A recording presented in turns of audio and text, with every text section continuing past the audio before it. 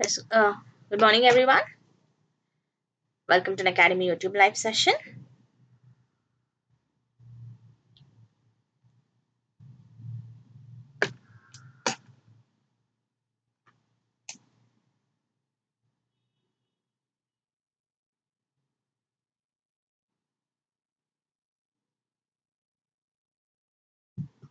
Okay.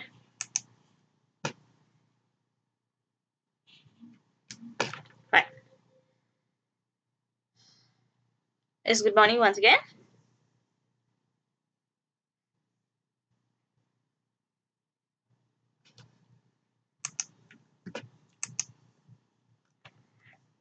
It's good morning. Okay.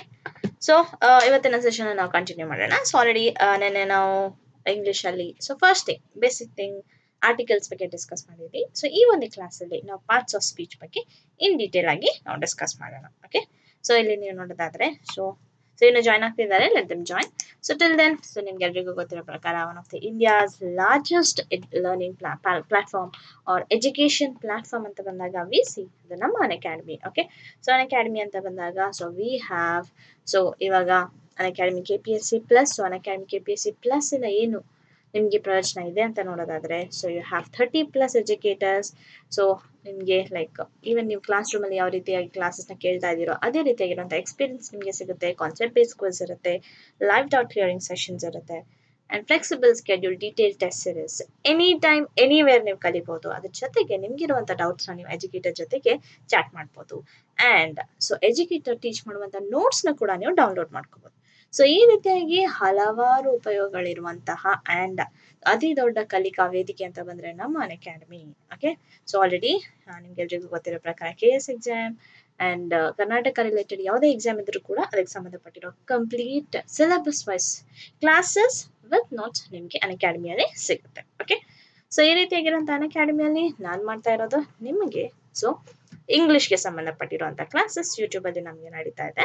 So especially English ಅಂತ ಬಂದಾಗ so when it comes for like FD ಆಗಿರ್ಬೋದು, SDA ಆಗಿರ್ಬೋದು, so anything ಅಂತ ಬಂದಾಗ English very important. So not only exam point of view, general ಆಗಿ ಕೂಡ English ಅನ್ನೋದು ನಮಗೆ ತುಂಬ important. So as a communicative language.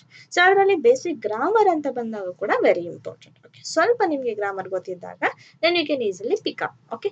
So ಈ ಒಂದು ಇಂಗ್ಲೀಷಲ್ಲಿ ಆಲ್ರೆಡಿ ನಾವು ಆರ್ಟಿಕಲ್ಸ್ ಬಗ್ಗೆ ಡಿಸ್ಕಸ್ ಮಾಡಿದ್ವಿ. ಸೊ ಇವಾಗ ನಾವು ಸೊ ಪಾರ್ಟ್ಸ್ ಆಫ್ ಸ್ಪೀಚ್ ಬಗ್ಗೆ ನಾವು ಡಿಸ್ಕಸ್ ಮಾಡೋಣ. Okay. So parts of speech ಅಂತ ಬಂದಾಗ ಸೊ ನಿಮ್ಗೆ ಆಲ್ರೆಡಿ ಗೊತ್ತಿದೆ. ಸೊ ಈ ಒಂದು ಹೆಸರಲ್ಲೇ ಒಂದು ಅರ್ಥ ಇರೋದನ್ನ ಮೀನಿಂಗ್ ಇರೋದನ್ನ ನೀವು ನೋಡಬಹುದು. Okay. So parts of speech ಅಂತ ಬಂದಾಗ ಸೊ ಒಂದು ಸ್ಪೀಚ್, ಒಂದು ವರ್ಡ್, ಒಂದು ಸೆಂಟೆನ್ಸ್ ಇರುತ್ತೆ. ಸೊ ಆ ಒಂದು ಸೆಂಟೆನ್ಸ್ ಅಂತ ಬಂದಾಗ ಆ ಸೆಂಟೆನ್ಸ್ ಅಂತ ಬಂದ್ರೆ ಸೊ ಒಂದು ಸೆಂಟೆನ್ಸ್ ಅಲ್ಲಿ ಡಿಫ್ರೆಂಟ್ ಪಾರ್ಟ್ಸ್ ಇರೋದನ್ನ ನಾವು ನೋಡ್ಬೋದು. ಸೊ ಆ ಸೆಂಟೆನ್ಸ್ ಅಲ್ಲಿರುವಂತ ಒಂದು ಪ್ರತಿ ಪಾರ್ಟ್ ಸೊ ಯಾವ ರೀತಿಯಾಗಿದೆ, ಸೊ ಅದನ್ನ ಹೇಗೆ ಫ್ರೇಮ್ ಮಾಡೋದು ಸೊ ಅನ್ನೋದ್ರ ಬಗ್ಗೆ ಹೇಳುವಂತ ಒಂದು ವಿಷಯಗಳನ್ನ ನಾವು ಕಂಪ್ಲೀಟ್ ಪಾರ್ಟ್ಸ್ ಆಫ್ ಸ್ಪೀಚ್ ಅಲ್ಲಿ ಕಲಿತೀವಿ. Okay. Let's learn English. So let's learn English ಅಲ್ಲಿ different ಪದಗಳಿದೆ. So for example okay. So ಇಲ್ಲಿ ನೋಡೋದಾದ್ರೆ ಲರ್ನ್ ಅನ್ನೋದು ಒಂದು ಪದ ಆ್ಯಂಡ್ ಇಂಗ್ಲಿಷ್ ಅನ್ನೋದು ಒಂದು ಪದ. ಸೊ ಒಂದು ಸೆಂಟೆನ್ಸ್ ಅಂತ ಬಂದಾಗ ಡಿಫ್ರೆಂಟ್ ಪಾರ್ಟ್ಸ್ ಇರೋದನ್ನ ನೋಡ್ಬೋದು. ಸೊ ಈ ಒಂದು ಡಿಫ್ರೆಂಟ್ ಪಾರ್ಟ್ಸ್ ಸೊ ಏನು, ಪ್ರತಿಯೊಂದು ಭಾಗ ಅಂದ್ರೆ ಏನು, ಸೊ ಅದರ ವಿಶೇಷತೆ ಏನಿದೆ, ಅದನ್ನ ನಾವು ಎಲ್ಲಿ ಉಪಯೋಗಿಸ್ತೀವಿ ಅನ್ನೋದ್ರ ಬಗ್ಗೆ ತಿಳ್ಕೊಳ್ಳುವಂತ ಒಂದು ವಿಷಯಗಳನ್ನ ನಾವು ಪಾರ್ಟ್ಸ್ ಆಫ್ ಸ್ಪೀಚ್ ಅಂತ ಕರಿತೀವಿ. ಓಕೆ. ಸೊ ನಿಮ್ಗೆಲ್ರಿಗೂ ಗೊತ್ತಿರೋ ಪ್ರಕಾರ ಪಾರ್ಟ್ಸ್ ಆಫ್ ಸ್ಪೀಚ್ ಅಂತ ಬಂದಾಗ ಸೊ ಒಂದು ಸೆಂಟೆನ್ಸ್ ಅಲ್ಲಿ ಯಾವ ಪದ ಏನು ಅನ್ನೋದು ಎಕ್ಸ್ಪ್ಲೇನ್ ಮಾಡುವಂಥದ್ದೇ ಪಾರ್ಟ್ಸ್ ಆಫ್ ಸ್ಪೀಚ್ ಅಂತ ನಾವು ನೋಡ್ತೀವಿ. ಸೊ ಟೋಟಲ್ ಎಷ್ಟು ಅಂತಂದ್ರೆ 8 ಪಾರ್ಟ್ಸ್ ಆಫ್ ಸ್ಪೀಚ್ ಅಥವಾ 8 ಪಾರ್ಟ್ಸ್ ಆಫ್ ಸ್ಪೀಚ್ ಇರೋದನ್ನ ನಾವು ನೋಡಬಹುದು. Okay. So 8 parts of speech ಅಂತ ಬಂದಾಗ ಸೊ ಯಾವ್ದೆಲ್ಲ ಇದೆ, ಸೊ ಇದನ್ನ ನಾವು ವರ್ಡ್ ಕ್ಲಾಸಸ್ ಅಂತ ಕೂಡ ಕರಿತೀವಿ. Okay. So 8 parts of speech ಅಲ್ಲಿ ಯಾವ್ದೆಲ್ಲ ಇದೆ ಅಂದ್ರೆ noun, pronoun, verb, adverb, adjective, preposition, conjunction, ಆಮೇಲೆ ಇಂಟರ್ಜೆಕ್ಷನ್. ಸೊ ಈ ರೀತಿಯಾಗಿರುವಂತಹ 8 ಪಾರ್ಟ್ಸ್ ಆಫ್ ಸ್ಪೀಚ್ ಇರೋದನ್ನ ನೀವು ನೋಡಬಹುದು. ಓಕೆ. ಈ ಒಂದು ಪಾರ್ಟ್ಸ್ ಆಫ್ ಸ್ಪೀಚ್ ಅಲ್ಲಿ ಸೊ ಎಸ್ಪೆಷಲಿ ಸೊ ಪ್ರತಿಯೊಂದರ ಬಗ್ಗೆ ನಾನು ಇನ್ ಡೀಟೇಲ್ ಆಗಿ ನಿಮಗೆ ಹೇಳ್ಕೊಡ್ತೀನಿ. ಸೊ ಪ್ರತಿಯೊಂದರಲ್ಲಿ ಡಿಫ್ರೆಂಟ್ ಸಬ್ ಟೈಪ್ಸ್ ಏನಿದೆ, ಸೊ ಯಾವ ಪದವನ್ನ ನೌನ್ ಅಂತ ಕರಿತೀವಿ, ಆ ನೌನ್ ಅಲ್ಲಿ ಯಾವ್ದೆಲ್ಲ ಟೈಪ್ಸ್ ಇದೆ, ಸೊ ಈ ರೀತಿಯಾಗಿ ಅದಕ್ಕೆ ಸಂಬಂಧಪಟ್ಟಿರೋ ಎಕ್ಸರ್ಸೈಸ್ ನ ಕೂಡ ನಾವು ಈ ಒಂದು ಕ್ಲಾಸ್ ಅಲ್ಲಿ ಮಾಡೋಣ. ಓಕೆ. ಸೊ ಫಸ್ಟ್ ಏನಂತ ಬಂದಾಗ ಎಸ್ಪೆಷಲಿ ನೌನ್. ಸೊ ನೌನ್ ಅಂದ್ರೆ ಏನು? ನಾಮಪದ ಅಂತ ನಾವು ಕರಿತೀವಿ ಕನ್ನಡದಲ್ಲಿ ಹೇಳ್ಬೇಕಾದ್ರೆ. ಅಂದ್ರೆ ಒಂದು ವ್ಯಕ್ತಿ ಆಗಿರಬಹುದು, ಒಂದು ಪ್ಲೇಸ್ ಆಗಿರ್ಬೋದು, ಒಂದು ಥಿಂಗ್ ಆಗಿರ್ಬೋದು, ಒಂದು ವಸ್ತು ಆಗಿರ್ಬೋದು. ಸೊ ಇದರ ಹೆಸರನ್ನ ಗುರುತಿಸುವಂತ ಒಂದು ಪದಗಳನ್ನ ನಾವು ನಾಮಪದ ಅಥವಾ ನೌನ್ ಅಂತ ನಾವು ಅದನ್ನ ಕರಿತೀವಿ. Okay, so for example Daniel, London, table, dog, teacher. So ಈ ರೀತಿಯಾಗಿರುವಂತಹ ಪದಗಳನ್ನೆಲ್ಲ ನಾವು ನೌನ್ಸ್ ಅಂತ ಕರಿತೀವಿ. ಓಕೆ, ಸೊ ಇಲ್ಲಿ ನೌನ್ ಅಂತ ಬಂದಾಗ ಸೊ ನಮ್ಗೆಲ್ರಿಗೂ ಗೊತ್ತಿರೋ ಪ್ರಕಾರ ಸೊ ಅಲ್ಲಿ ನಾವು ನೌನ್ ಅಂತಂದ್ರೆ ವ್ಯಕ್ತಿಯ ಹೆಸರು ಅಥವಾ ಒಂದು ಸ್ಥಳದ ಹೆಸರು, ಒಂದು ವಸ್ತುವಿನ ಹೆಸರು ಅಂತ ಬಂದಾಗ ಅದನ್ನ ಸೂಚಿಸುವಂತ ಒಂದು ಪದಗಳನ್ನ ನಾಮಪದ ಅಥವಾ ನೌನ್ ಅಂತ ಕರಿತೀವಿ. ಬಟ್ ಈ ಒಂದು ನೌನ್ ಅಲ್ಲಿ ಡಿಫ್ರೆಂಟ್ ಟೈಪ್ಸ್ ಆಫ್ ನೌನ್ಸ್ ಇದೆ. That is very important. Okay, so nouns ಅಂತ ಬಂದಾಗ ಸೊ ಫಸ್ಟ್ ಥಿಂಗ್ ನೋಡುವಂಥದ್ದು common noun. So common noun, so ಇಲ್ಲಿ ಪದದಲ್ಲೇ ಇದೆ ನೋಡಿ, ಕಾಮನ್ ಆಗಿ ಯೂಸ್ ಮಾಡುವಂಥದ್ದು ಅಂದ್ರೆ ಜನರಲಿ. ಓಕೆ, ಸೊ ಕಾಮನ್ ಆಗಿ ಯೂಸ್ ಮಾಡುವಂಥದ್ದು for example books. Okay, so ನಾನು ಸ್ಪೆಸಿಫಿಕ್ ಆಗಿ ಹೇಳ್ತಾ ಇಲ್ಲ, ಜನರಲಿ ಹೇಳ್ತಾ ಇದೆ. ಪೀಪಲ್ ಅಂದ್ರೆ ಜನರು. Okay, so noun common noun. Okay, R students ಅಂದ್ರೆ common noun. Are like we C countries ಅಂತ ಬಂದ್ರೆ ಕಾಮನ್ ನೌನ್. ಸೊ ಕಾಮನ್ ಆಗಿ ಜನರಲ್ ಆಗಿ ಒಂದು ವ್ಯಕ್ತಿಯ ಬಗ್ಗೆ, ಒಂದು ಪ್ಲೇಸ್ ಬಗ್ಗೆ, ಒಂದು ಥಿಂಗ್ ಬಗ್ಗೆ ಹೇಳಿದ್ರೆ ಅದು ಕಾಮನ್ ನೌನ್ ಆಗುತ್ತೆ. ಓಕೆ, ಸೊ ಅದಾದ್ಮೇಲೆ ನಮಗಿರುವಂಥದ್ದು proper noun. So proper noun ಅಂತ ಬಂದಾಗ ಸ್ಪೆಸಿಫಿಕಲಿ ಅಂತಂದ್ರೆ ಒಂದು ವಸ್ತು ಅಥವಾ ವ್ಯಕ್ತಿಯನ್ನ ನಾವು ಪರ್ಟಿಕ್ಯುಲರ್ಲಿ ನಿರ್ದಿಷ್ಟವಾಗಿ ಅದನ್ನ ಗುರುತಿಸಿದಾಗ ಅಂತ ಒಂದು ನಾಮಪದಗಳನ್ನ ಪ್ರಾಪರ್ ನೌನ್ಸ್ ಅಂತ ಕರಿತೀವಿ. ಓಕೆ, ಫಾರ್ ಎಕ್ಸಾಂಪಲ್ ಅಮೆರಿಕಾ ಅನ್ನೋದು ಒಂದು ಕಂಟ್ರಿ ನೇಮ್ ಸ್ಪೆಸಿಫಿಕಲಿ ನಾನು ಮೆನ್ಷನ್ ಮಾಡ್ತಾ ಇದ್ದೀನಿ. ಓಕೆ, ಫಾರ್ ಎಕ್ಸಾಂಪಲ್ ರವಿ ಅಂತ ಕರಿತೀವಿ. ಓಕೆ, ಸೊ ರವಿ ಅನ್ನೋದು ಒಂದು ವ್ಯಕ್ತಿ ಹೆಸರು, ಪರ್ಟಿಕ್ಯುಲರ್ ನಾವು ವ್ಯಕ್ತಿಯನ್ನ ಗುರುತಿಸ್ತಾ ಇದ್ದೀವಿ. Okay, for example V C rose. So flowers ಅಂತ ಬಂದ್ರೆ ಕಾಮನ್ ನೌನ್ ಆಗುತ್ತೆ. ಸೊ ರೋಸ್ ಅಂತ ಇದೆ. ಸೊ ರೋಸ್ ಅಂತ ಬಂದಾಗ ಅದು ಪ್ರಾಪರ್ಲಿ ನಾನು ಒಂದು ಹೂವಿನ ಹೆಸರು ಹೇಳ್ತಾ ಇದ್ದೀನಿ. ಅಂದ್ರೆ ಸ್ಪೆಸಿಫಿಕ್ ಆಗಿ ನೀವು ಗುರುತಿಸುವಂತದ್ದು ಏನೆಲ್ಲ ಇದೆ ಅದು ಪ್ರಾಪರ್ ನೌನ್ ಕೆಳಗೆ ಬರುವಂತದ್ದು. Okay, so next collective noun. So collective noun ಅಂತ ಬಂದ್ರೆ ಎಸ್ಪೆಷಲಿ ಸೊ ಒಂದು ಜನಗಳ ಗುಂಪಾಗಿರಬಹುದು, ಅಥವಾ ಪ್ರಾಣಿಗಳ ಗುಂಪಾಗಿರಬಹುದು, ಅಥವಾ ವಸ್ತುಗಳನ್ನ ಗುಂಪಾಗಿರ್ಬೋದು, ಅದನ್ನ ಸೂಚಿಸುವಂತ ನಾಮಪದಗಳನ್ನ ಕಲೆಕ್ಟಿವ್ ನೌನ್ಸ್ ಅಂತ ನಾವು ಕಲೆಕ್ಟಿವ್ ನೌನ್ಸ್ ಅಂತ ಕರಿತೀವಿ. ಸೊ ಹಲವಾರು ಕಲೆಕ್ಟಿವ್ ನೌನ್ಸ್ ಇದೆ. ಸೊ ಕಲೆಕ್ಟಿವ್ ನೌನ್ಸ್ ನಾವು ತಿಳ್ಕೊಬೇಕು. It is very very very important. Okay, so ಅವು ಏನಿದೆ ಅಂತ ನಾನು ನೆಕ್ಸ್ಟ್ ಸ್ಲೈಡ್ಸ್ ಅಲ್ಲಿ ಹೇಳ್ತೇನೆ. ಓಕೆ, ನೆಕ್ಸ್ಟ್ ಅಂತ ಬಂದಾಗ ಅಬ್ಸ್ಟ್ರಾಕ್ಟ್ ನೌನ್. ಸೊ ಅಬ್ಸ್ಟ್ರಾಕ್ಟ್ ಅನ್ನೋ ಒಂದು ಪದಕ್ಕೆ ಏನು ಅರ್ಥ ಅಂತಂದ್ರೆ ಕಣ್ಣಿಗೆ ಕಾಣದೇ ಇರುವಂತದ್ದು. ಸೊ ಅಬ್ಸ್ಟ್ರಾಕ್ಟ್ ಅಂತ ಬಂದಾಗ ಯಾವುದೇ ಒಂದು ಎಮೋಷನ್ಸ್ ಆಗಿರಬಹುದು, ಯಾವುದೇ ಒಂದು ಯೋಚನೆಗಳಾಗಿರಬಹುದು, ಸೊ ಅದನ್ನ ನೀವು ಏನಂತಂದ್ರೆ ಸೊ ಲೈಕ್ ನೀವು ಅದನ್ನ ಟಚ್ ಮಾಡ್ಲಿಕ್ಕೆ ಆಗಲ್ಲ, ಅಥವಾ ಅದನ್ನ ಕೇಳಲಿಕ್ಕೆ ಆಗಲ್ಲ. ಅಂತಂದ್ರೆ ನಿಮ್ಮ ಒಂದು ಸೆನ್ಸ್ ಮಾಡ್ಲಿಕ್ಕೆ ಆಗದೇ ಇರುವಂತಹ ಯಾವುದೆಲ್ಲ ಒಂದು ಐಡಿಯಾಸ್ ಆಗಿರ್ಬೋದು, emotions. For example happiness. So happiness ಅನ್ನೋದು ನೀವು ಟಚ್ ಮಾಡ್ಲಿಕ್ಕೆ ಆಗುತ್ತಾ? ಇಲ್ಲ. ಸೊ ಅದೇನಾಗುತ್ತೆ? ಅಬ್ಸ್ಟ್ರಾಕ್ಟ್ ನೌನ್ ಆಗುತ್ತೆ. Okay, for example sadness R Joy ಅಂತೀವಿ. ಓಕೆ, ಸೊ ಜಾಯ್ ಅಂತ ಬಂದ್ರೆ ಹ್ಯಾಪಿನೆಸ್ ಅಂತ. ಸೊ ಇದನ್ನೆಲ್ಲ ನೀವು ಟಚ್ ಮಾಡ್ಲಿಕ್ಕೆ ಆಗಲ್ಲ, but you can feel that. So ಅಂತ ಒಂದು ನೌನ್ಸ್ನೆಲ್ಲ ನಾವೇನಂತ ಕರಿತೀವಿ ಅಂತಂದ್ರೆ ಅಬ್ಸ್ಟ್ರಾಕ್ಟ್ ನೌನ್ ಅಂತ ನಾವು ಅದನ್ನ ಕರಿತೀವಿ. ಓಕೆ, ಸೊ ನೌನ್ ಅಂತ ಬಂದ್ರೆ ಈ ರೀತಿಯಾಗಿ ಡಿಫ್ರೆಂಟ್ ಟೈಪ್ಸ್ ಇದೆ ಅಂತ ನಾವಿಲ್ಲಿ ನೋಡಬಹುದು. ಓಕೆ, ಸೊ ಕಾಮನ್ ನೌನ್ ಅಂತ ಬಂದಾಗ ಸೊ ಕಾಮನ್ ಆಗಿ ಒಂದು ವ್ಯಕ್ತಿಯನ್ನ ಅಥವಾ ಪರ್ಸನ್ ನ ಪ್ಲೇಸ್ ನ ಸೂಚಿಸಿದ್ರೆ ಅದನ್ನ ಕಾಮನ್ ನೌನ್ ಅಂತ ಕರಿತೀವಿ. ಪ್ರಾಪರ್ ನೌನ್ ಅಂತ ಬಂದಾಗ ಒಂದು ಪರ್ಟಿಕ್ಯುಲರ್ ನಿರ್ದಿಷ್ಟವಾಗಿ ಆ ವ್ಯಕ್ತಿಯ ಬಗ್ಗೆ ಹೇಳಿದ್ರೆ, ಫಾರ್ ಎಕ್ಸಾಂಪಲ್ ಲೈಕ್ ನೇಮ್ಸ್ ಆಗಿರಬಹುದು, ಯಾವ್ದಾದ್ರು ವಸ್ತು ಪರ್ಟಿಕ್ಯುಲರ್ ಹೆಸರಾಗಿರ್ಬೋದು. ಸೊ ಅದೆಲ್ಲ ಏನು ಅಂತಂದ್ರೆ ಪ್ರಾಪರ್ ನೌನ್ ಕೆಳಗೆ ಬರುತ್ತೆ. ಕಲೆಕ್ಟಿವ್ ನೌನ್ ಅಂತ ಬಂದಾಗ group of people, animal, things ಅಂತ ಬಂದಾಗ ಕಲೆಕ್ಟಿವ್ ನೌನ್. ಅಬ್ಸ್ಟ್ರಾಕ್ಟ್ ಅಂತಂದ್ರೆ ನೋಡದೇ ಇರುವಂತದ್ದು, ಲೈಕ್ ನಿಮ್ಮ ಎಮೋಷನ್ಸ್ ಆಗಿರ್ಬೋದು ಅಥವಾ ನಿಮ್ಮ ಐಡಿಯಾಸ್ ಆಗಿರ್ಬೋದು, ಅದನ್ನೆಲ್ಲ ಅಬ್ಸ್ಟ್ರಾಕ್ಟ್ ನೌನ್ ಕೆಳಗೆ ನಾವು ತಗೊಳ್ತೀವಿ. ಓಕೆ, ಸೊ ಇಲ್ಲಿ ಕಲೆಕ್ಟಿವ್ ನೌನ್ಸ್ ಅನ್ನೋದು ತುಂಬಾ ಇಂಪಾರ್ಟೆಂಟ್. ಸೊ ಯಾಕಂತಂದ್ರೆ ಯಾವುದೇ ಒಂದು ಎಕ್ಸಾಮ್ ಅಲ್ಲಿ ಸೊ 4 ಆಪ್ಷನ್ಸ್ ಕೊಟ್ಟಾಗ ಸೊ ಗ್ರೂಪ್ ಆಫ್ ಮ್ಯೂಸಿಷಿಯನ್ಸ್ ನ ಏನಂತ ಕರಿತೀವಿ? ಸೊ ಗ್ರೂಪ್ ಆಫ್ ಮ್ಯೂಸಿಷಿಯನ್ಸ್ ನಾವು ಗ್ರೂಪ್ ಆಫ್ ಮ್ಯೂಸಿಷಿಯನ್ಸ್ ಅಂತ ಕರೆಯಕ್ ಆಗಲ್ಲ.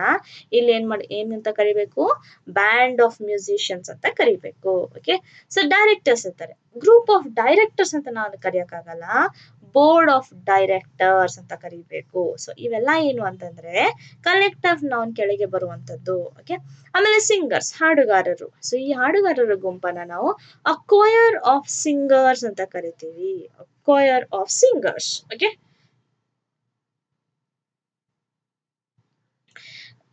ನೆಕ್ಸ್ಟ್ ಏನಂತಂದ್ರೆ ಸ್ಟೂಡೆಂಟ್ಸ್ ಅಂತ ಬಂದಾಗ ಅ class of students. Okay, so a class of students. So people, so ಒಂದು ಗ್ರೂಪ್ ಆಫ್ ಪೀಪಲ್ ಅಂತ ನಾವು ರೇರ್ಲಿ ಯೂಸ್ ಮಾಡ್ಬೋದು.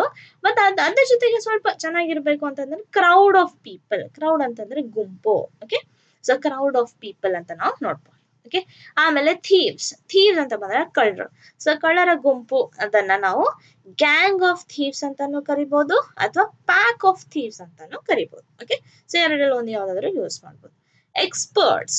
ಸೊ ಎಕ್ಸ್ಪರ್ಟ್ಸ್ ಅಂತ ಬಂದಾಗ ಪ್ಯಾನಲ್ ಆಫ್ ಎಕ್ಸ್ಪರ್ಟ್ಸ್ ಅಂತ ಕರಿತೀವಿ.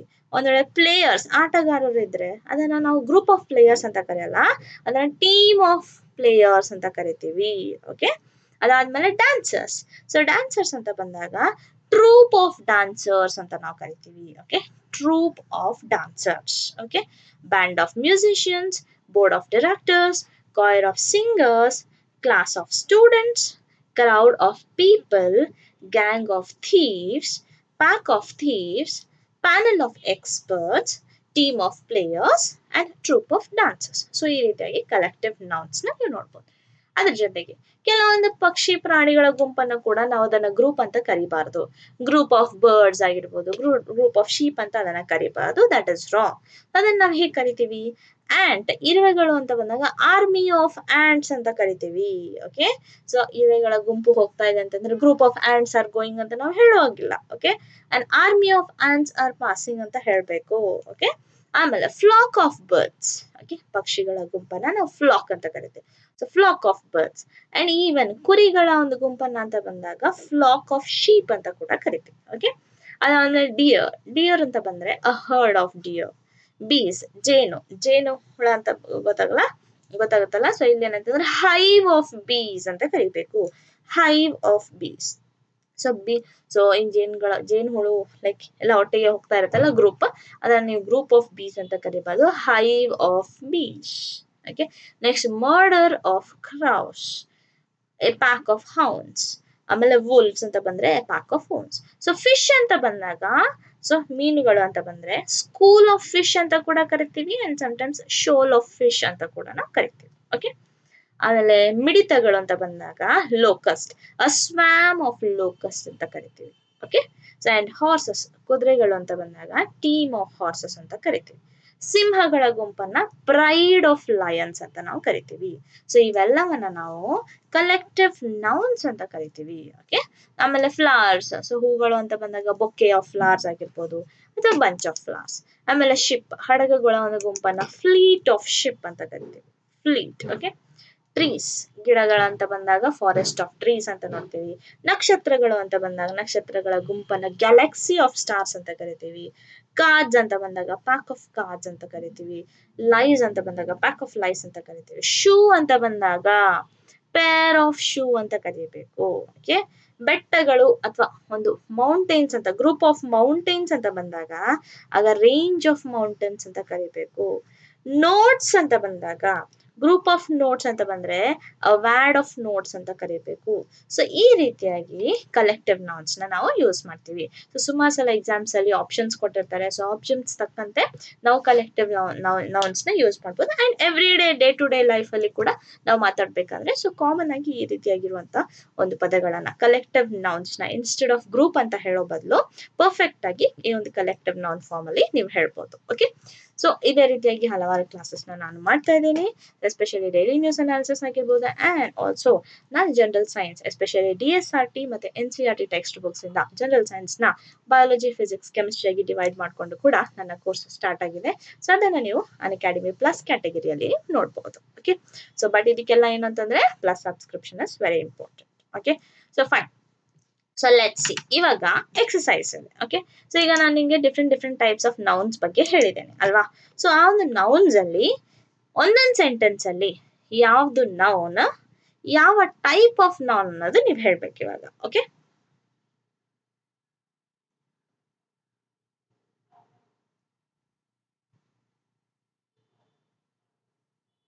S, okay fine. ಸೊ ನಾನೊಂದು ಕೆಲಸ ಮಾಡ್ತೀನಿ. ನೌನ್ಸ್ ಯಾವ್ದು ಅಂತ ಐ ಮೀನ್ ಯಾವ ವರ್ಡ್ಸ್ ನ ನೀವು ಯಾವ ವರ್ಡ್ಸ್ ನೌನ್ ಅಂತ ನಾನು ಹೇಳ್ತೀನಿ. ಬಟ್ ಅದು ಯಾವ ಟೈಪ್ ಆಫ್ ನೌನ್ ಅಂತ ನೀವು ಅದನ್ನ ಐಡೆಂಟಿಫೈ ಮಾಡ್ಬೇಕು. Okay, first one Raman.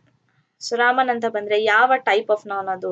Proper ನೌನ, collective ನೌನ, abstract ನೌನ ಅಥವಾ ಕಾಮನ್ ನೌನ? ರಾಮನ್ ಅಂತ ಬಂದ್ರೆ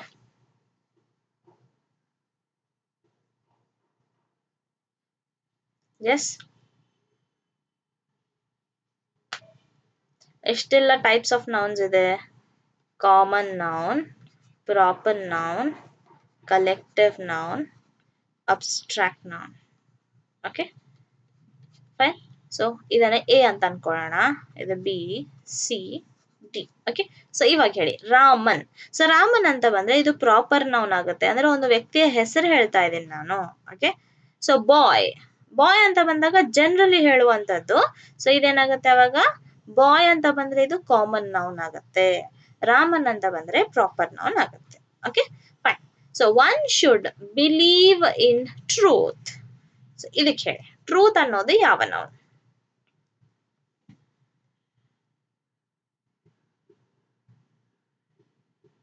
ಟ್ರೂತ್ ಅನ್ನೋದು ಕೊಟ್ಟಿರುವಂತದ್ರಲ್ಲಿ ಯಾವ noun? Common noun. Truth, truth ಅಂತ ಬಂದ್ರೆ ಏನು? ಸತ್ಯ, ಸತ್ಯವನ್ನು ನೀವು ಮುಟ್ತಾ ಇದ್ದೀರಾ? ಸೊ ನೋ, ಇದು abstract noun. So you can feel it. ಯಾವುದು ಸತ್ಯ ಯಾವುದು ಅಸತ್ಯ ಅನ್ನೋದು ನಿಮ್ಮ ಯೋಚನೆ ಮಾತ್ರ. ನಿಮ್ಮ ಯೋಚನೆಗಳನ್ನ ಬಂದೊಬ್ರು ಮುಟ್ಟಕ್ಕಾಗಲ್ಲ, ರೈಟ್? ಸೊ ಅದನ್ನ ಏನಂತಂದ್ರೆ ಅಬ್ಸ್ಟ್ರಾಕ್ಟ್ ನೌನ್ ಅಂತ ಕರಿತೀವಿ ಅಲ್ವಾ? ಸೊ ಟ್ರೂತ್ ಅಂತ ಬಂದ್ರೆ ಅದು ಅಬ್ಸ್ಟ್ರಾಕ್ಟ್ ನೌನ್ ಆಗುತ್ತೆ. ಓಕೆ ನೆಕ್ಸ್ಟ್, ಅ soldier.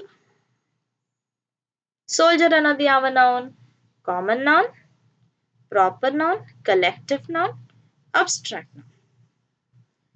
Soldier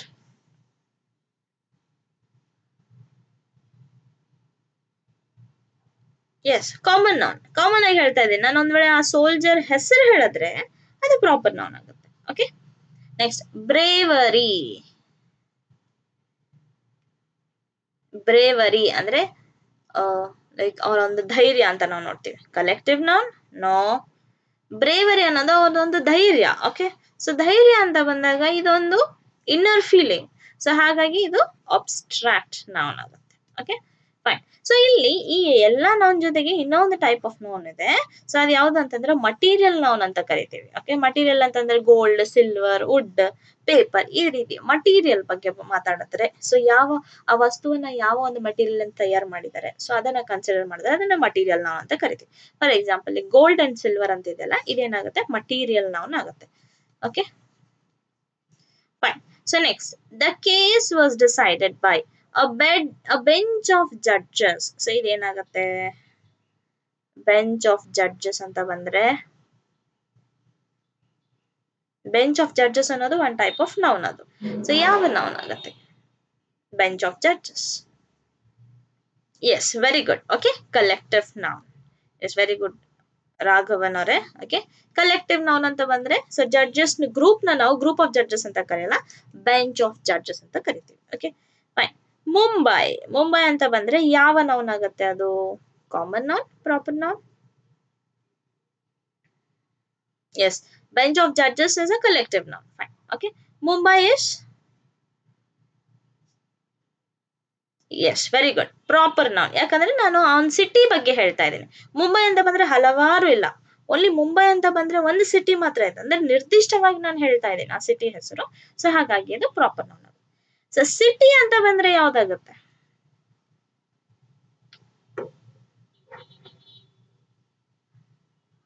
city? No. Collective ಅಂತ ಬಂದ್ರೆ ಗ್ರೂಪ್ ಅಂತ ನಾವು ಮಾತಾಡ್ತೀವಿ, ಕಲೆಕ್ಟಿವ್ ಅಲ್ಲ. ಸಿಟಿ ಅಂತ ಬಂದ್ರೆ common noun, A. Okay, so ಇಲ್ಲಿ ನಿಮ್ಗೆ ಇನ್ನೂ ಅರ್ಥ ಆಗ್ತಾ ಇಲ್ಲ ಅನ್ಸುತ್ತೆ. ಸೊ ಸಿಟಿ ಆಗಿರ್ಬೋದು, ಬಾಯ್ ಆಗಿರ್ಬೋದು, ಗರ್ಲ್ ಆಗಿರ್ಬೋದು, ಸೋಲ್ಜರ್ಸ್, ಇವೆಲ್ಲ ನಾನು ಕಾಮನ್ ಆಗಿ ಹೇಳುವಂತ ಪದಗಳು. ಸೊ ನಾನು ಅದರಲ್ಲಿ ಒಂದು ಪರ್ಟಿಕ್ಯುಲರ್ಲಿ ಸ್ಪೆಸಿಫಿಕ್ ಆಗಿ ನಿರ್ದಿಷ್ಟವಾಗಿ ನಾನು ಮೆನ್ಷನ್ ಮಾಡಿದ್ರೆ ಅದು ಪ್ರಾಪರ್ ನೌನ್ ಆಗುತ್ತೆ. ಕಲೆಕ್ಟಿವ್ ನೌನ್ ಅಂತಂದ್ರೆ ಗ್ರೂಪ್ ಆಫ್ ಪೀಪಲ್ ಅಥವಾ ಈ ಒಂದು ವಸ್ತುಗಳ ಗುಂಪು ಅಂತ ಬಂದ್ರೆ ಅದು ಕಲೆಕ್ಟಿವ್ ಆಗುತ್ತೆ. ಓಕೆ, ಸೊ ಸಿಟಿ ಅಂತ ಬಂದ್ರೆ ಕಾಮನ್. ಇದು ಹೇಳಿ ಇವಾಗ ದ ಟೀಮ್ ಯಾವ ನೌನ್ ಆಗುತ್ತೆ? ದ ಟೀಮ್ ಅನ್ನೋದು ಯಾವ ನೌನ್ ಆಗುತ್ತೆ?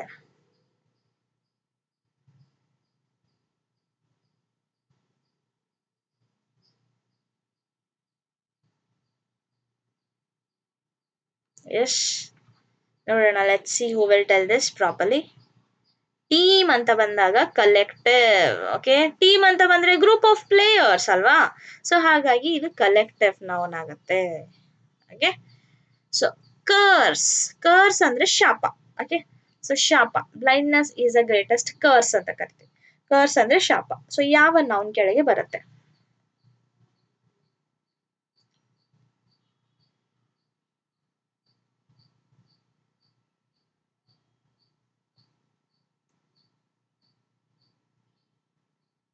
S, very good, D, ಕರ್ಸ್. Okay, ಯಾಕಂದ್ರೆ ಅಬ್ಸ್ಟ್ರಾಕ್ಟ್, ಅದನ್ನ ನೀವು ಮುಟ್ಲಿಕ್ಕೆ ಆಗಲ್ಲ, just you can feel it ಅಲ್ವಾ. ಸೊ ಅದು ಕರ್ಸ್. ವಿಸ್ಡಮ್, ವಿಸ್ಡಮ್, ವಿಸ್ಡಮ್ ಅನ್ನೋದು ಏನು? ವಿಸ್ಡಮ್ ಅಂತಂದು ಬಂದ್ರೆ ಜ್ಞಾನ R yeah ವಿವೇಕತನ R wisdom. So wisdom is also abstract. Okay, next, this table is made of steel. So steel ಅಂತ ಬಂದಾಗ ಆಬ್ವಿಯಸ್ಲಿ ಇದು ಮಟೀರಿಯಲ್. ಸೊ ಸ್ಟೀಲ್ ಅಂತ ಬಂದ್ರೆ ಇದು ಮಟೀರಿಯಲ್ ನೌನ್ ಅಂತ ನಾವು ಕನ್ಸಿಡರ್ ಮಾಡ್ತೀವಿ. ಸ್ಟೀಲ್, ಸೊ ಸ್ಟೀಲ್ ಆಗಿರ್ಬೋದು, ಗೋಲ್ಡ್, ವುಡ್, ಈ ರೀತಿ ಬಂದ್ರೆ ಅದು ಮಟೀರಿಯಲ್ ನೌನ್ ಆಗುತ್ತೆ. ಓಕೆ, ಸೊ ನೆಕ್ಸ್ಟ್ ಫೈನ್, ಇಲ್ಲಿ ನಾನು ಕಲೆಕ್ಟಿವ್ ನೌನ್ಸ್ಗೆ ಸಂಬಂಧಪಟ್ಟಂತೆ ಕೆಲವೊಂದು ವರ್ಡ್ಸ್ ನ ಇಲ್ಲಿ ಕೊಟ್ಟಿದ್ದೇನೆ. ಓಕೆ, ಸೊ ಈ ಒಂದು ವರ್ಡ್ಸ್ಗೆ ಸಂಬಂಧಪಟ್ಟಂತೆ ಈ ಬ್ಲಾಂಕ್ಸ್ ಅಲ್ಲಿ ನೀವು ಫಿಲ್ ಅಪ್ ಮಾಡಬೇಕು. ಓಕೆ, ಜಸ್ಟ್ ಅ ಮಿನಿಟ್, ನಿಮ್ಗೆ ಇದು ಕಾಣ್ತಾ ಇಲ್ಲ, ಅಡ್ಡ ಬರ್ತಾ ಇದೆ. I'll just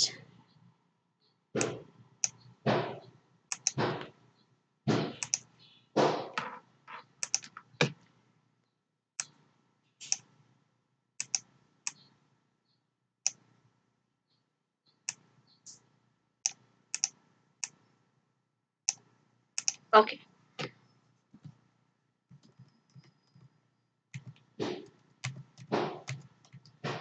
ಸೊ ಈ ಒಂದು ಎಕ್ಸರ್ಸೈಸ್ ಮಾಡೋಣ. So let's see collective nouns ಎಷ್ಟು ನೆನಪಿದೆ ನಿಮ್ಗೆ ಅಂತ. ಸೊ ಈಗ ಕಾಣ್ತಾ ಇದೆಯಾ?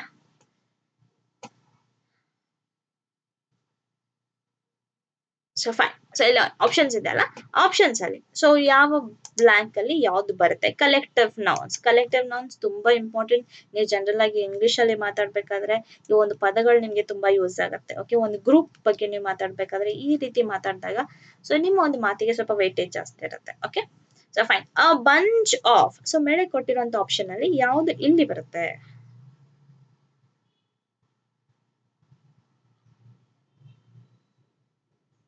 ಎಸ್, a bunch of,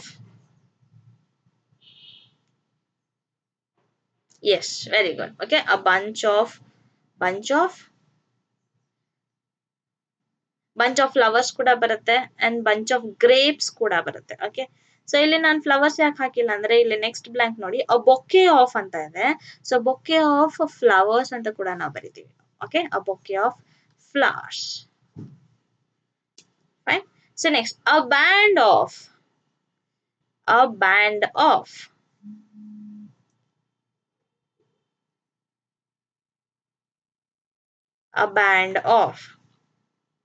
ಏನ್ ಬರುತ್ತೆ? a band of,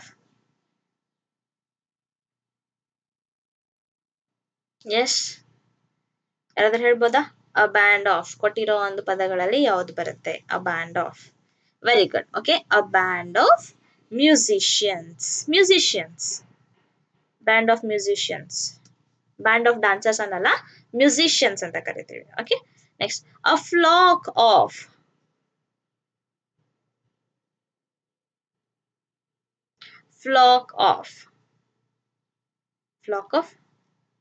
so ಫ್ಲಾಕ್ of sheep. Okay, ಕುರಿಗಳ ಹಿಂಡು ಅಂತ ಕರಿತೀವಲ್ಲ, ಫ್ಲಾಕ್ of sheep. Okay, next, a crew of, so ಕ್ರೂ ಅಂತ ಯಾವಾಗ ಯೂಸ್ ಮಾಡ್ತೀವಿ? ಏರ್ ಫೋರ್ಸ್ ಆಗಿರ್ಬೋದು, ಪೈಲಟ್ಸ್ ಆಗಿರ್ಬೋದು, ಆರ್ ಸೇಲರ್ಸ್, ಶಿಪ್ ಸೇಲರ್ಸ್ ಆಗಿರಬಹುದು. ಓಕೆ, ಸೊ ಏನಂತಂದ್ರೆ ಸೊ ಇಲ್ಲಿ ಅ ಕ್ರೂ ಆಫ್ ಅಂತ ಬಂದಾಗ we speak it S sailors.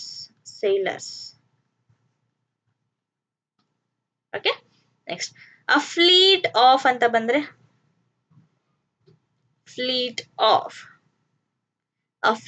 ಅಂತ ಬಂದ್ರೆ ಸೊ ಈ ಹಡಗು ಅಥವಾ ನಾವೆಗಳ ಗುಂಪನ್ನ ಅ ಫ್ಲೀಟ್ ಆಫ್ ಶಿಪ್ಸ್ ಅಂತ ನಾವು ಕರಿತೀವಿ. Okay, a fleet of ships. Next, a bundle of sticks. Okay, a bundle of sticks. Okay, a herd of ಅಂತ ಬಂದಾಗ always remember it is cattle. Okay, cattle ಅಂತಂದ್ರೆ herd of ಲೈಕ್ ಹಸು ಆಗಿರ್ಬೋದು, ದನಗಳಾಗಿರ್ಬೋದು ಅಂತ ಬಂದ್ರೆ ಆ ಹರ್ಡ್ ಆಫ್ ಕ್ಯಾಟಲ್ ಅಂತ ಮಾತಾಡ್ತೀವಿ. Okay, next a regiment of. So regiment of ಅಂತ ಬಂದಾಗ ಇಲ್ಲಿ ನಾವು ಸೋಲ್ಜರ್ಸ್ ಬಗ್ಗೆ ನಾವು ಮಾತಾಡ್ತೀವಿ. ಕ್ರೂ ಆಗಿರ್ಬೋದು, ರೆಜಿಮೆಂಟ್ ಆಗಿರ್ಬೋದು. ಸೊ ಈ ವಿಷಯಗಳಂತ ಬಂದಾಗ it is professional. So regiment of soldiers. Okay, so ಇವಾಗ ಹೇಳಿ ಅ troupe of. This is very easy. a troop of ಅಂತ ಬಂದಾಗ ವೆರಿ ಗುಡ್. ಸೊ ಇವಾಗ ಡಾನ್ಸರ್ಸ್ ಬರ್ತದೆ. Okay, a band of musicians and a troupe of dancers. Okay, next a pack of. So dancers ಆಯ್ತಾ, fine. So dancers and cattle also finished. So a pack of ಅಂತ ಬಂದ್ರೆ ವುಲ್ಫ್ಸ್. So ನರಿ ಅಂತ ಬಂದ್ರೆ ವುಲ್ಸ್. And fish ಅಂತ ಬಂದ್ರೆ so a ಶೋಲ್ of fish ಕೂಡ ಆಗಬಹುದು ಅಥವಾ ಸ್ಕೂಲ್ ಆಫ್ ಫಿಶ್ ಕೂಡ ಆಗಬಹುದು. Okay, so a ಶೋಲ್ R a school of fish. Okay, so this is how ನಾವು ಲೈಕ್ ಈ ಒಂದು ಕಲೆಕ್ಟಿವ್ ನೌನ್ಸ್ ನ ಜ್ಞಾಪಕದಲ್ಲಿ ಇಟ್ಕೊಂಡು ಸೊ ಈ ರೀತಿಯಾಗಿ ಕ್ವೆಶನ್ಸ್ ಬಂದಾಗ you can solve it easily. Okay, so fine. So ಇಷ್ಟು ಏನಂತಂದ್ರೆ ಈ ಒಂದು ನೌನ್ಗೆ ಸಂಬಂಧಪಟ್ಟಿರೋ information. So is it clear? So any doubts? So ನೌನ್ಗೆ ಸಂಬಂಧಪಟ್ಟಂತೆ ಸೊ ನೌನ್ ಅಂದ್ರೆ ಏನು, ನಾಮಪದ, ಅದರಲ್ಲಿ different types of noun. So collective common noun, proper noun, collective noun, abstract noun, ಅದಾದ್ಮೇಲೆ ಮಟೀರಿಯಲ್ ನೌನ್. ಓಕೆ, ಅದಕ್ಕೆ ಸಂಬಂಧಪಟ್ಟಿರೋ ಎಕ್ಸಸೈಸಸ್. ಫೈನ್. ಸೊ ಇಷ್ಟು ಏನಂತಂದ್ರೆ parts of speech ಅಲ್ಲಿ ಫಸ್ಟ್ ಒನ್ ಆಗಿರುವಂತದ್ದು ಸೊ ನೌನ್ ಅಂತ. ಓಕೆ, ಸೊ ನೆಕ್ಸ್ಟ್ ನಾವು ನೋಡೋದಾದ್ರೆ ಸೊ ಪ್ರೊನೌನ್ ಅಂತ ನಾವು ನೋಡ್ತೀವಿ. ಸೊ ಪ್ರೊನೌನ್ ಅಂತ ಬಂದ್ರೆ ಸೊ ನಾಮಪದಕ್ಕೆ ಬದಲಾಗಿ ನಾವು ಯೂಸ್ ಮಾಡುವಂತ ಒಂದು ಪದಗಳನ್ನ, ಯಾಕಂದ್ರೆ ಈ ನೌನ್ ನ ರಿಪೀಟ್ ಮಾಡೋದನ್ನ ನಾವು ಅವಾಯ್ಡ್ ಮಾಡ್ಬೇಕು. ಸೊ ಅಂತದನ್ನ ಒಂದ್ ಸೆಂಟೆನ್ಸ್ ಅಲ್ಲಿ ಒಂದು ನೌನ್ ನ ನಾವು ರಿಪೀಟ್ ಮಾಡಕ್ಕೆ ಅವಾಯ್ಡ್ ಮಾಡುವಂತ ಒಂದು ಪದಗಳನ್ನ, ಅಂದ್ರೆ ನೌನ್ ನ ರಿಪ್ಲೇಸ್ ಮಾಡಿ ಬಳಸುವಂತ ಒಂದು ಪದಗಳನ್ನ ನಾವು ಪ್ರೊನೌನ್ಸ್ ಅಂತ ಕರಿತೀವಿ. ಓಕೆ, ಸೊ ಪ್ರೊನೌನ್ಸ್ ಅಂತ ಬಂದಾಗ ಐ, ಯು, ವಿ, ದೇ ಅಂದ್ರೆ ಅವರು, ಹಿ ಅವನು, ಶಿ ಅವಳು. ಓಕೆ, ಸೊ ಇಟ್ ಅದು, ಮೀ ನನ್ನದು, ಓಕೆ ನಾನು, ಅಸ್ ದೆಮ್. ಸೊ ಈ ರೀತಿಯಾಗಿ ನೌನ್ಗೆ ನಾಮಪದಕ್ಕೆ ಬದಲಾಗಿ ಯೂಸ್ ಮಾಡುವಂತಹ ಪದಗಳನ್ನ ನಾವು ಪ್ರೊನೌನ್ ಅಂತ ಕರಿತೀವಿ. ಓಕೆ, ಸೊ ಪ್ರೊನೌನ್ ಅಂತ ಬಂದಾಗ ಸೊ ಇವಾಗ ಇಲ್ಲಿ ಕೊಟ್ಟಿರುವಂತ ಎಕ್ಸಸೈಸ್ ಅಲ್ಲಿ ಪ್ರೊನೌನ್ ಯಾವುದು ಅಂತ ನೀವು ಗುರುತಿಸ್ಬೇಕು. Okay,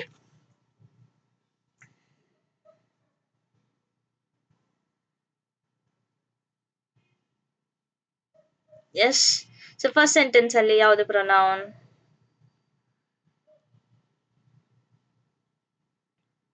S,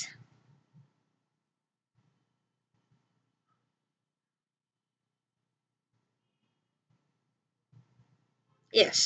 so he is pronoun and himself ಕೂಡ ಪ್ರೊನೌನ್ ಆಗುತ್ತೆ. ಓಕೆ, ಸೆಕೆಂಡ್ ಸೆಂಟೆನ್ಸ್ ಅಲ್ಲಿ I and Har. Okay, second sentence ಅಲ್ಲಿ ಐ ಅಂಡ್ ಹರ್ ಅನ್ನೋದು ಪ್ರೊನೌನ್ ಆಗುತ್ತೆ. ಓಕೆ, ಸೊ ಥರ್ಡ್ ಸ್ಟೇಟ್ಮೆಂಟ್ ಅಲ್ಲಿ she will be the pronoun. S. Okay, so next statement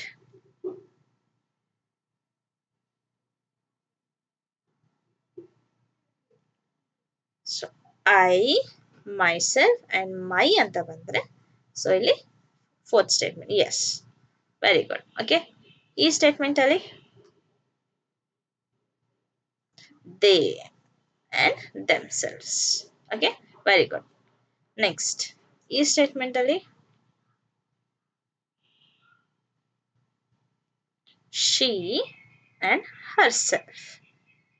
Okay, next this statement I, myself. Okay, hurt barala, hurt another verb agate. Okay, I, myself.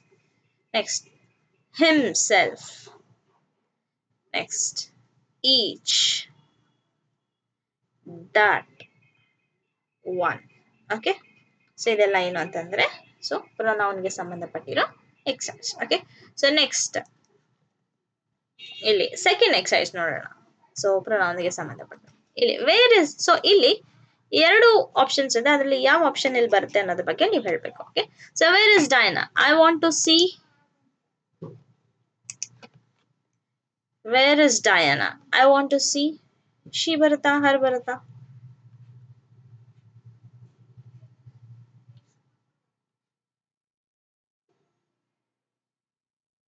I want to see her.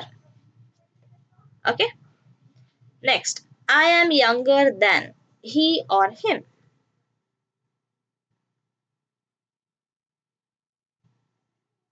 I am younger than he or him.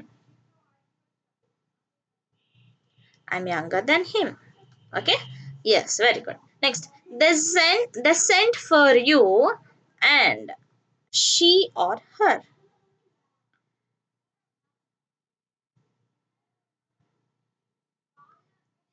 So they sent for you and her. Okay. Her baratte. Okay. Next, tell dash they or them to go away. Tell they or them to go away. Yes. Tell them to go away. Okay. Very good. Next, I can play much better than she or her.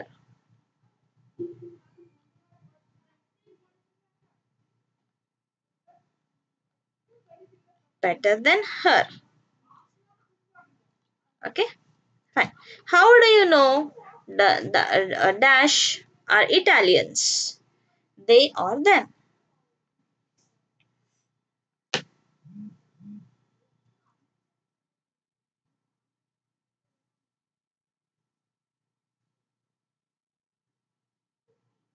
So here it is. How do you know they are Italians?